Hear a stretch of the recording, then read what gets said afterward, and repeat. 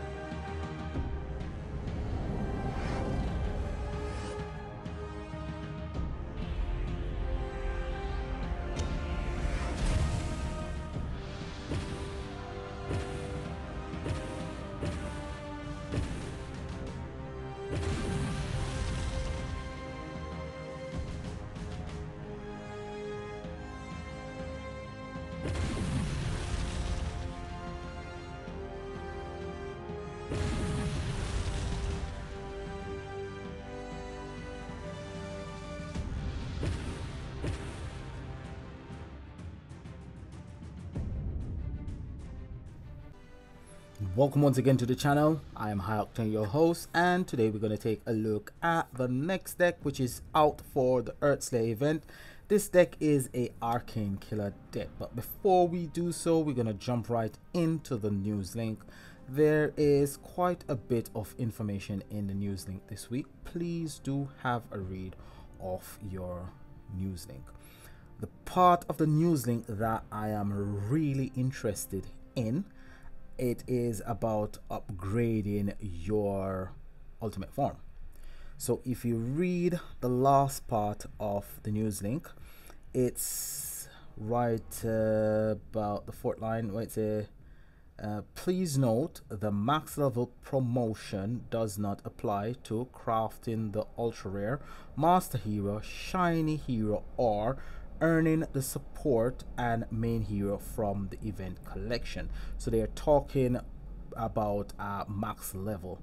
So it's for 24 hours only, any event hero earned from the vault will be received at their max level. So that's master collection card, main hero, ultimate form, whatever, not the ultimate form, sorry, any card that you receive from the vault, you have to craft the ultimate form. So every other card that you get will be at max level. That means it will be at its maximum, so you don't have to power them up.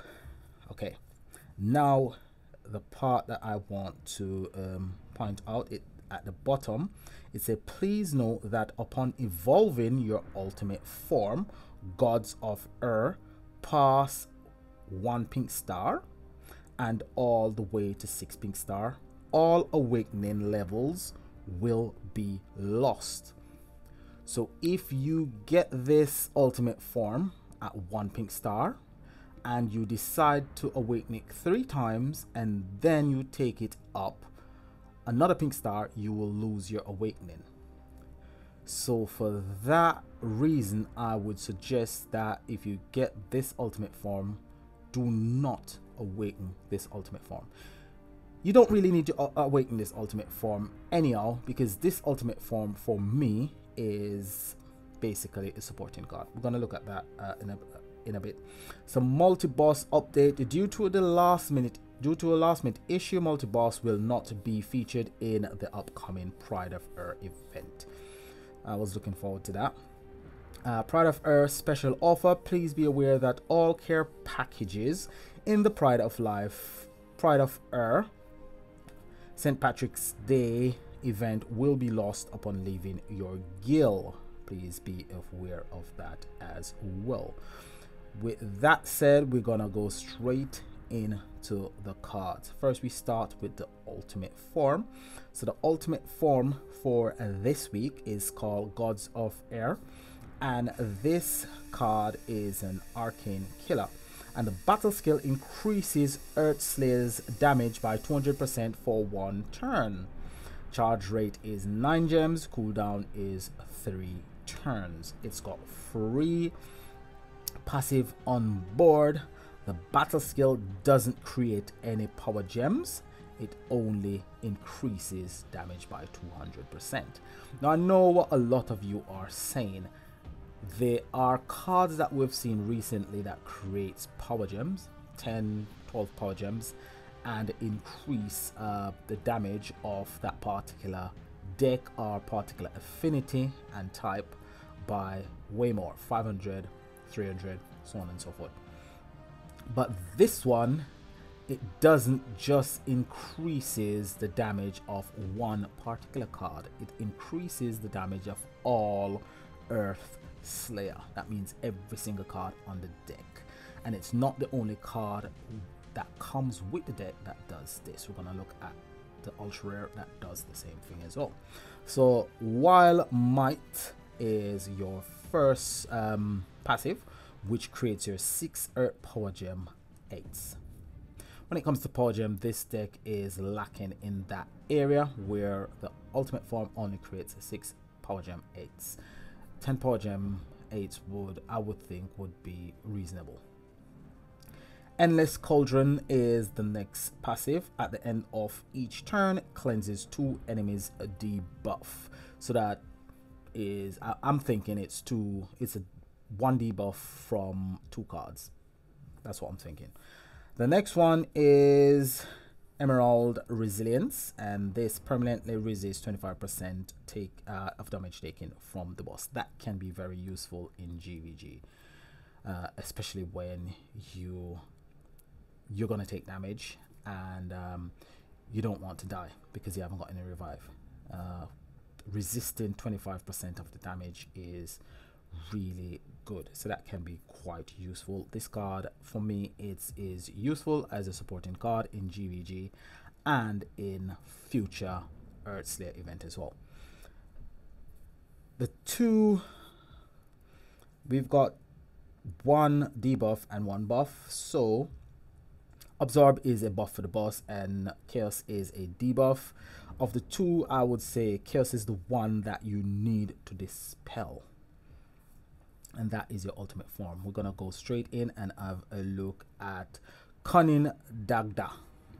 So this is your Master Collection card, and it's the one that is going to create your 6 Earth Power Gem 8s. It's got 1 turn cooldown, so as long as you activate its battle skill, it will give you 6 Power Gem 8s every single turn. It's got Endless Cauldron on it as well, which cleanses 2 debuff from 2 cards on your deck, so 1 debuff per card, and this one will dispel Absorb. Next card up is quite useful if you manage to get just the ultra rare from the vault. It is quite useful, quite nice. If you've got 2 copies of this, that's nice, but if you've got the ultimate form along with the ultra rare, it is even much better, because the ultra rare will increase Earthslayer's damage by 200%. So combining the ultra rare with the ultimate form is the way to go. 400% damage increase for all Earthslayer cards, so that's quite nice. It doesn't create any power gems, and it gives you 25% damage reduction. That, alongside the 25% damage reduction from the ultimate form, will not give you 50% damage reduction. It will give you about 31% damage reduction. You will get 25% from one of the cards, and then you'll get 25% off the 25% from the next card. So basically 25% of this 25% on your ultra rare added on top of the 25% from your ultimate form, giving you a grand total of 31 point something percent, and you get 25% of any additional cards that gives you damage resist. So you can't put 4 cards on the deck and think you're gonna get 100% damage resist. It doesn't work that way. Okay, so the next card we're gonna look at is the supporting card. Now for me, as I've said in the past, supporting cards should be creating power gems, and from time to time they give us a supporting card that creates power gems and then they regress. So every time they progress, they regress. So this is a progression again. Next week we might get a regression where we go back to a supporting card that only creates gem. But this one creates 3 Earth Power Gem 1s and heals for 2000% of hero recovery. It might not be a powerful card, it might not create high level power gems or a massive amount of power gem 1s, but it is a step in the right direction. I sincerely believe that supporting cards should be creating at least power gem 1s and at least 10 power gem 1s, because power gem 1s in the grand scheme of things are not that powerful, and it heals as well, and it's got a 1 turn cooldown. We move on to the last card of this deck, which is the main hero, Queen Rahanan.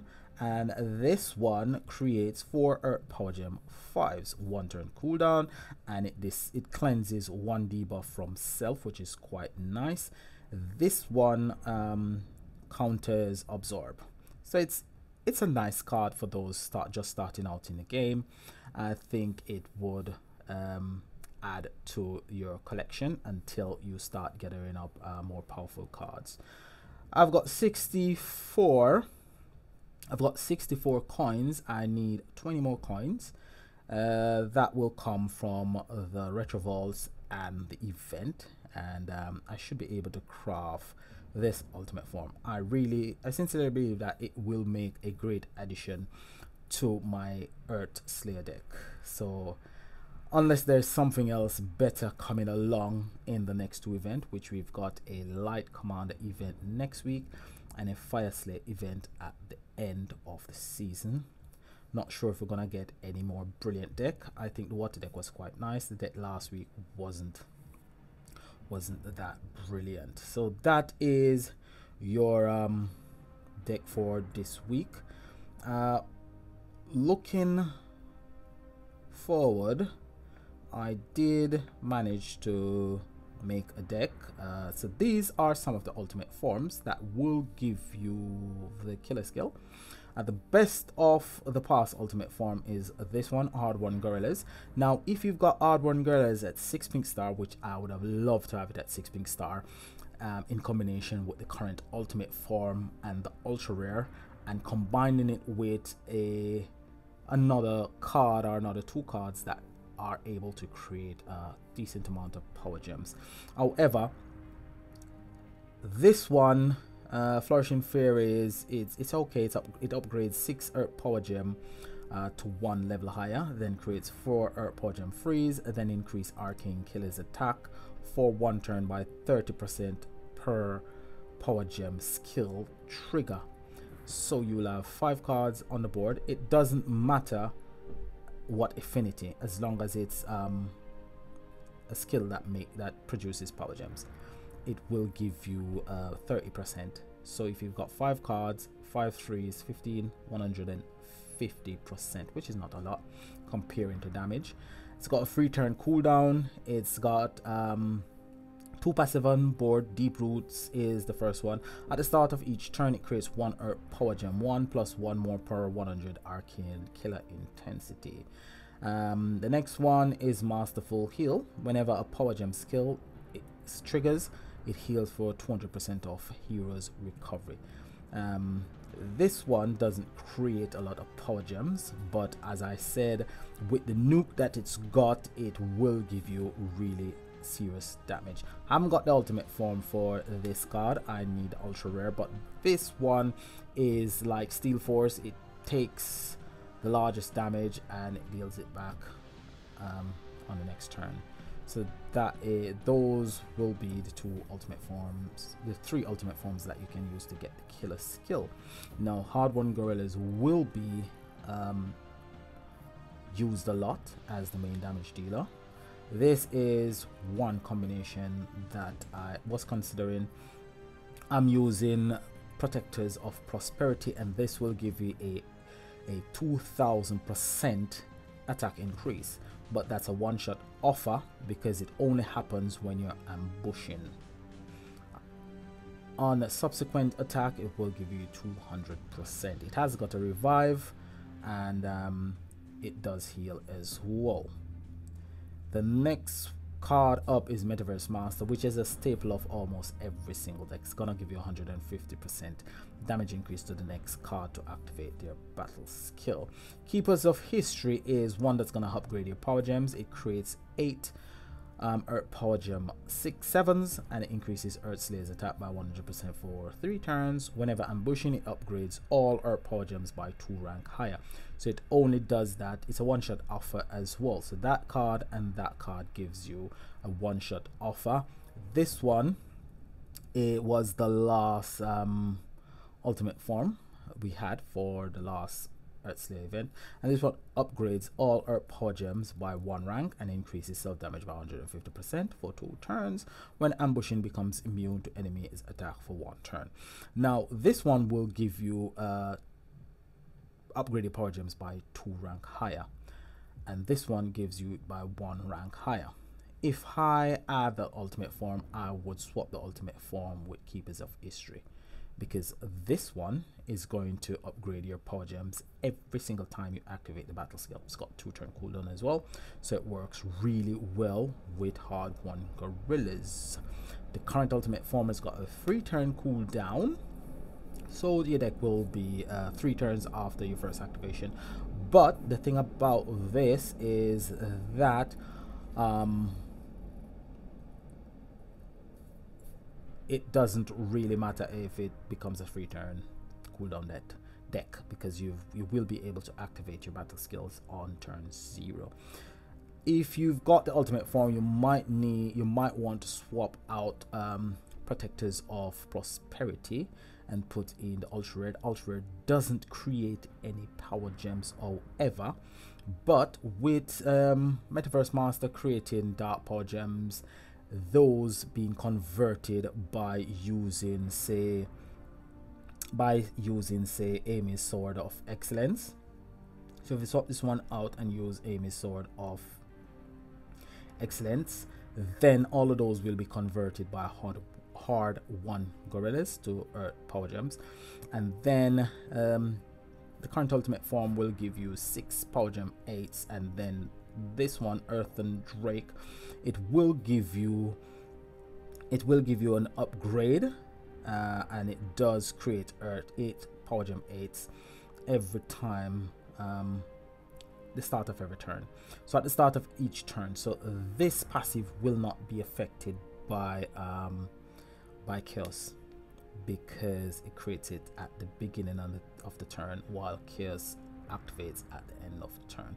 This one does give you power gems every 4th turn. It creates 2 Earth Power Gem 2s, and it dispels 1 buff from an enemy.